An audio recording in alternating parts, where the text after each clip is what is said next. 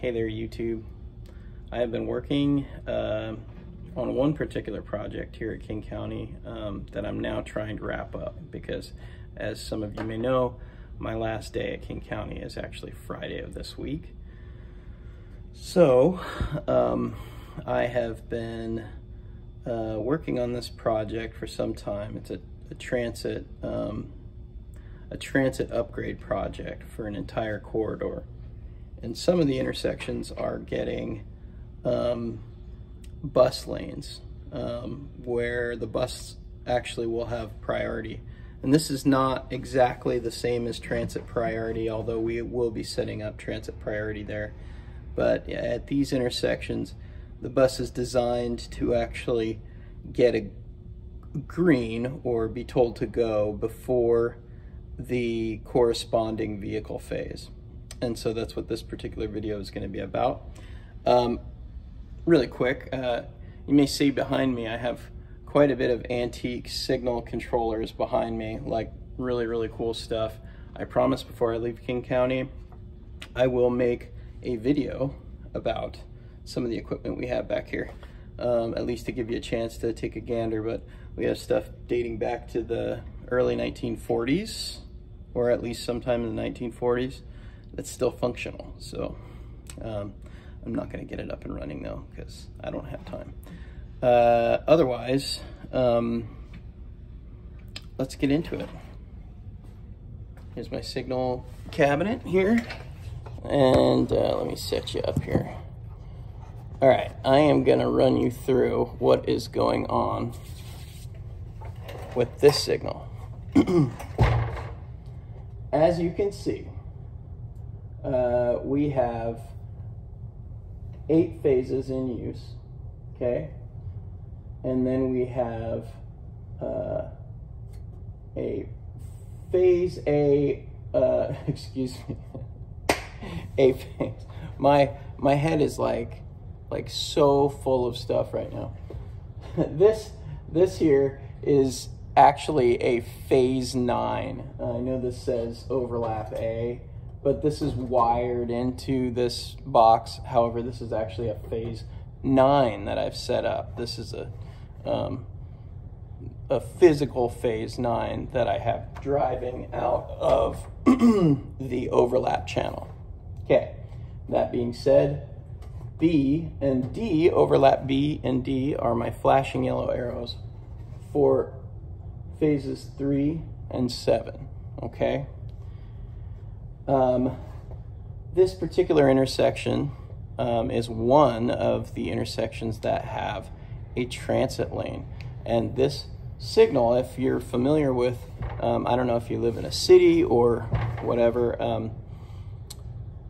on the bottom portion or the green, you'll actually have a vertical line. The center portion, or your amber, you're going to have a triangle, and the top portion, you're actually going to have a horizontal line. Okay, now during the clearance, the yellow clearance interval for this particular phase, which happens to be phase 9, the triangle actually flashes. Okay, and that's per MUTCD standard, that these transit phases operate like this, and it's sort of to differentiate from a normal vehicle phase. This particular signal is also designed in such a way where I had to kind of create some logic to make the signal run the way that the engineers and the transit, municipal transit, wanted it to run. And basically what they want is this phase, when it's triggered by a bus, okay, very specifically, when it is triggered by a bus, we want this phase to come up before this phase, okay, phase 6, because they're right next to each other, okay? You have a phase 6 vehicle movement on the inside, then the outside lane you have a phase 9 bus lane, And then on the curb, you have your crosswalk for phase 6.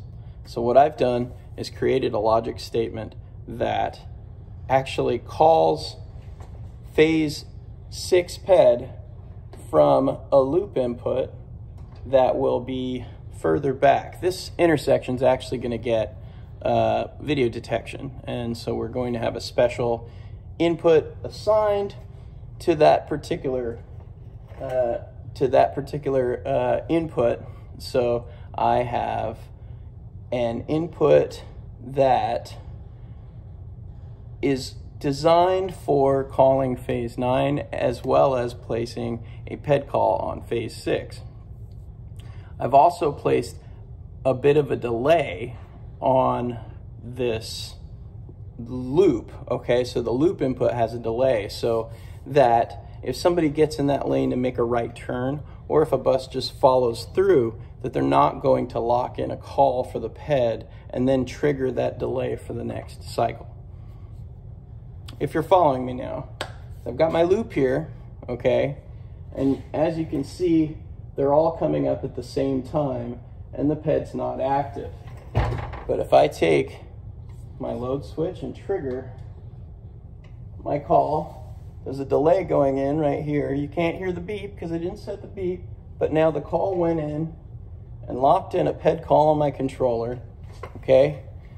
And now after 1 and 5 are done serving, watch what happens.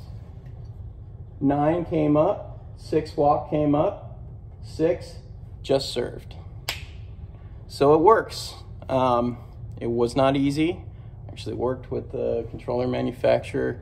This logic statement was done in an Econolite, and I'm actually running this particular logic statement on 3 intersections. They're different configurations. Some of them have very standard configuration, and some of them have more overlaps going on. This one has a couple of flashing yellow arrows. Some of them have flashing yellow arrows as well as a right turn overlap. Yeah, I'm content, but still my work is not complete, because after I'm done configuring this, right, I get my program, it sits here for a couple of weeks and it burns, right? What I do is I review the program, I test my preemption inputs, I verify preemption is working the way that it's designed to. Then I will take the database, I will document all of the programming, and I will save it actually in a file folder that we have on a drive just for the signal technicians, as well as take the database and send it to my engineering department so that the engineers can actually take it, plug it into a controller. They can actually review it, they can test it, and they could put it into a test cabinet if they want to. I don't believe that our engineers have a test cabinet, but what they usually do is they plug the controller into Centrax so that they can watch it function in Centrax, because that tells them what they need to know from their end. Centrax is the central management software suite for Econolite controllers, so ASC3s as well as the Cobalts.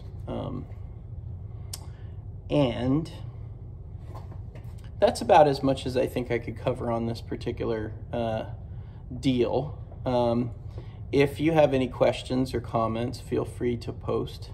Like I said, I am probably going to post a last day video, and that's going to include going over some of these antique controllers and a little bit about the history of the way signals have been maintained here at my soon-to-be old job of King County.